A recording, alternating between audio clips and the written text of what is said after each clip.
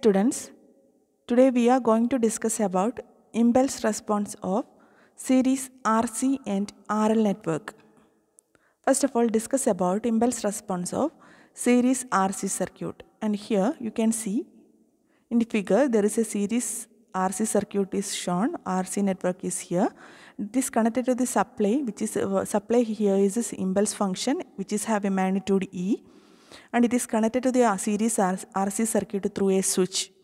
It is shown here, and at the time t equal to 0, the switch will be closed. At that moment the circuit will be closed one, and the current I of t will be flowing through the circuit.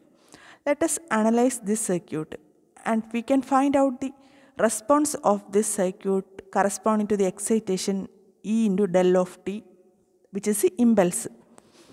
So first of all, when at the time t equal to 0, the switch will be closed, so a current I of t flows through the circuit. So at that moment we can apply the KVL to this circuit. So you know the KVL, total voltage will be equal to sum of the voltage drop across the circuit will be equal to 0 whenever the circuit is closed, or we can write it as E into del of t will be equal to R into I of t plus C 1 by C into integral I of t into dt. You know, in the case of the capacitor, when we are taking the voltage sources, this is the input source E into del of t, and the voltage drop across resistor is R into I of t, and the voltage drop across the capacitor is equal to 1 by C into integral I into dt. So that is written here. So the applied voltage is equal to sum of the voltage drop across each and every component, that is shown here. So when we are taking we can use Laplace transform in order to solve this type of equation, because in this equation there is an integral term. So this is a differential or integral equation. In order to change this equation into algebraic equation, we can use Laplace transform. So we are taking the Laplace transform of this equation. So E into del of t is in the left side, and you know Laplace transform of impulse function del of t equal to 1. So here E is a constant. So the Laplace transform of this function will be equal to E. E will be equal to R into Laplace. R is a constant. Laplace transform of I of t is I of s. And here 1 by C is a constant, and here is a term integral I of t into dt. You know, in the case of the integration, Laplace transform of an integral function is equal to function in the Laplace transform of the function divided by s plus initial condition. That is the equation. So here 1 by C is a constant. Laplace transform of integral I of t is I of s by s plus initial condition is q0 by s, which is the initial charge in the capacitors. Here we are assuming that initially this capacitor is uncharged or it is de-energized. So this q0 will become 0. So the equation will become E equal to R into I of s plus 1 by Z into I of s by s. That is written here. That is E is equal to R into I of s plus 1 by C into I of s by s. And here you can take, you can see here in this equation I of s is common, so I of s can be taken outside, so you will get R plus 1 by Z s into I of s equal to E. Here you can take R by s outside. When we are taking R by s from this term, here s will come, and here a term 1 by RC comes. See, since we are taking R by s outside, so this is the equation for E.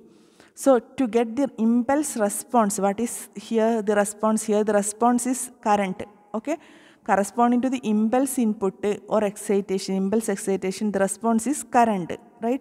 So you have to find out the value of this current I of t. Here you have an equation connecting the input E and output or response I of s. So you have to find out I of t. So for getting the value of I of t, you have to take the inverse Laplace transform. Before that, you are rearranging this equation to get I of s, okay. So I of s will be equal to, simply rearranging the previous equation, you will get I of s will be equal to E into s by R into 1 by s plus 1 by RC. That is written here. So this is equation for I of s. So here you can write this equation, since this is of same order, that is the numerator has this order 1 and denominator also has the order 1. Because so we can rearrange this equation by using this method, that is when we are having the same orders in the numerator and denominator, we are simply dividing the numerator with the denominator. So the division is shown here. First of all, we will divide it with s plus 1 by rc. So first 1 into this term will give you s plus rc here. So 1 minus 1 by rc is the remainder. So we can write this expression as 1 minus 1 by rc by s plus 1 by rc, that is written here. So we can write this I of s equation as e by r, and instead of this term we can write this. Okay, so that is 1 minus 1 by rc by s plus 1 by rc. So this is in the form of a known formula, so we can easily take the inverse Laplace transform to get the response. So I of t will become, see here, this is shown here. Let us assume that rc is the time constant, so we can replace it with the t. So e by r into 1 minus 1 by t divided by s plus 1 by t, and t is the time constant. To get the response or impulse response, we have to take inverse Laplace transform. So we will get I of t equal to e by r is a constant, inverse Laplace transform of 1 is del of t, and inverse Laplace transform of this term. Remember the general formula. See here 1 by t is a constant, so 1 by t is taken outside, and here 1, it is in the form of 1 by s plus a. What is inverse Laplace transform of 1 by s plus a? Remember the equation, it is e raised to minus at.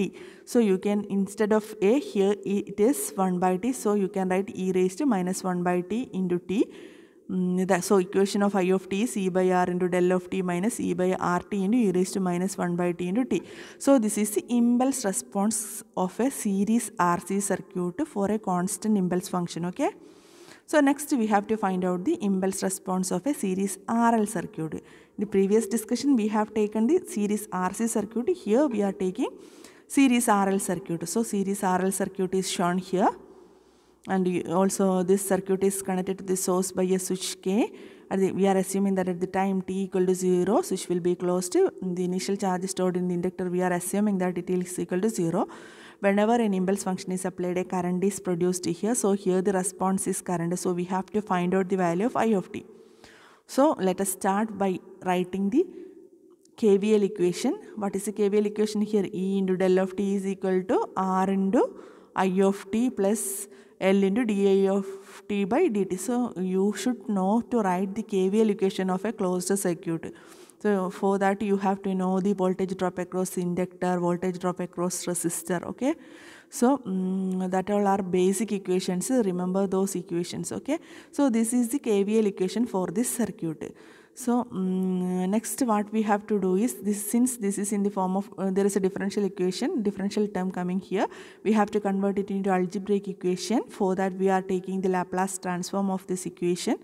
So the Laplace transform of this equation here, e into del of t. What is the Laplace transform of this term? E is a constant, so e is taken outside, and the Laplace transform of del of t is 1. So that is e. Next is r into I of t. What is its Laplace transform? It is r into I of s plus, what is the Laplace transform of this term? L is constant. There is a differential term. What is the Laplace transform of differential term? That is function, Laplace transform of the function into s minus initial condition. That is the equation here. L is a constant, so it is taken outside. So Laplace transform of this differential term is I of s into s minus I of 0. We are assuming that initial charge stored in the inductor is 0. So the equation will become E is equal to R into I of s plus Ls into I of s. Here I of s is common, so we can take it outside. So we will get E is equal to R plus Ls into I of s.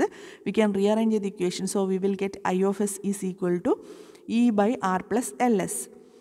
So what we have to find out is we have to find the impulse response. So we want to find I of t. So we have to take the inverse Laplace transform. So for that we have to change this term in a known formula. Here E is a constant, and here if it is in the form of s plus a, we can easily find out the inverse Laplace transform. So we are transforming this in the form of a s plus a form. So here L will be taken outside, so it will become S plus R by L.